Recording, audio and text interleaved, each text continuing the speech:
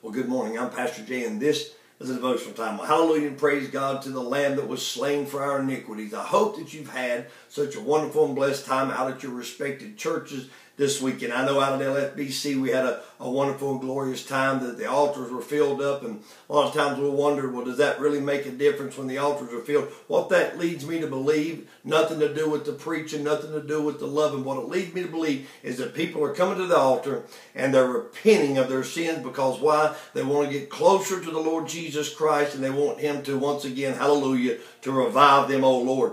And so we were looking out at LFBC this weekend at Revival. That's the series that we're in, talking about being a Christian, talking about being on fire for God, not just about walking through the motions, doing the habitual motions of going to church. And you know, so many times people today, we see that there's such a large percentage of individuals that call themselves Christians, but yet they cannot understand why they are not being able to get victory in their life. They're still falling victim to sin. They're still falling victim to the enemy and to Satan in their life. And they're wondering, well, I go to church every time the doors are open. Why am I not receiving victory over my enemies? And that's what we talked about out this weekend. And I want to look at that just for a moment. And really what I want us to understand this morning is, and the question out would be, are you spirit-filled or are you just spirit-sealed? And we're going to look at that. But before we do, let us pray.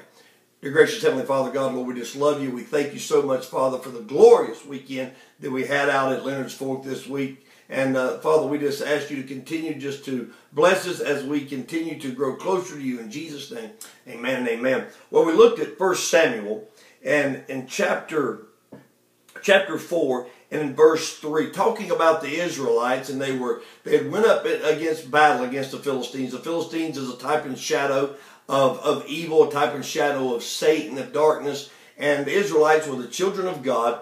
But they were not living for God at this time. And so they went up against the Philistines in battle without praying to God, without repenting of their sins, without even asking God if that's what the Lord would have them do. So they were not in fellowship with God. Even though they were children of God, they were not in fellowship with God. And the Word of God here says in chapter 4, verse 3, it says, and when the people were coming to the camp, talking about the ones who just been in battle with the Philistines, the elders of Israel said, why has the Lord allowed us to be beaten by our enemies, the Philistines? It says, let us go fetch the ark of the covenant of the Lord out of Shiloh, which was a city close by, and bring it back unto us, that when we do bring it back into our camp, that he may save us and allow us to win the battle against the Philistines. Well, you see, the problem with this is they still were not asking God if this is what he wanted them to do. They were not repenting of their sins. They were not trying to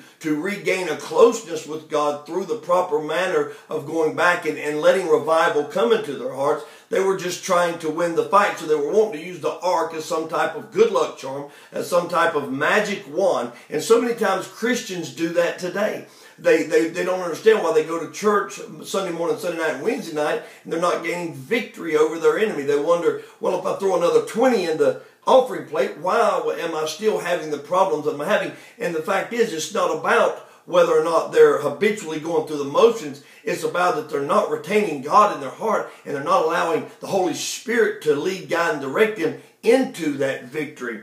One of the scriptures I want to look at, another one here this morning, is in Ephesians.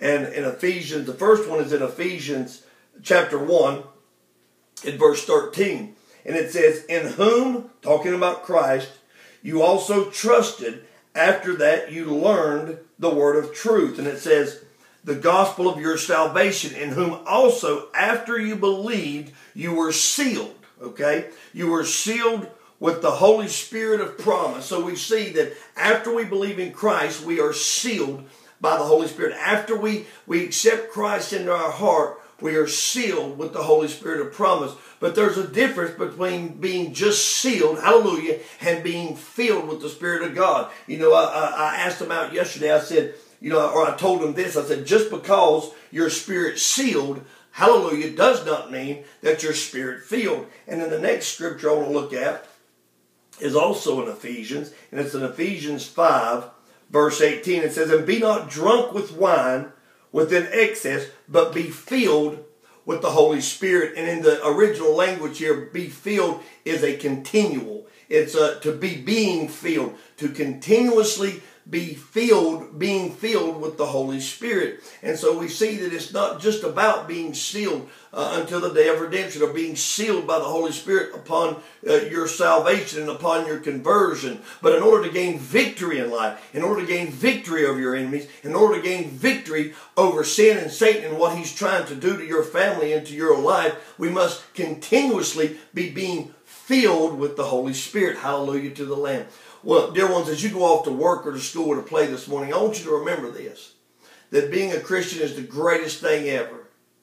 But if you're only sealed and you're not filled, then you're not getting the full effect of what God wants to do in your life. It's great that we're going to go to heaven if we're sealed by the Holy Spirit, and that nothing can pull us from His hands. But God has a purpose for us here in this life, a purpose for us here in this world. And that purpose is to make a difference for the kingdom of God and to lead others into their saving grace and into that conversion experience. And the only way that we're ever going to do that, hallelujah, is to be being filled with the Holy Spirit. Well, hallelujah, and praise God. Well, there again, my name is Reverend Jay Warlick, and I'm the pastor at Leonard's Fork Baptist Church. If you do not have a home church, why don't you come out to LFBC? I know that you'll be happy to see what Jesus Christ is doing there. Have a great day. Join us at www.leonardsfork.org for all of our newest sermons, and God bless you today.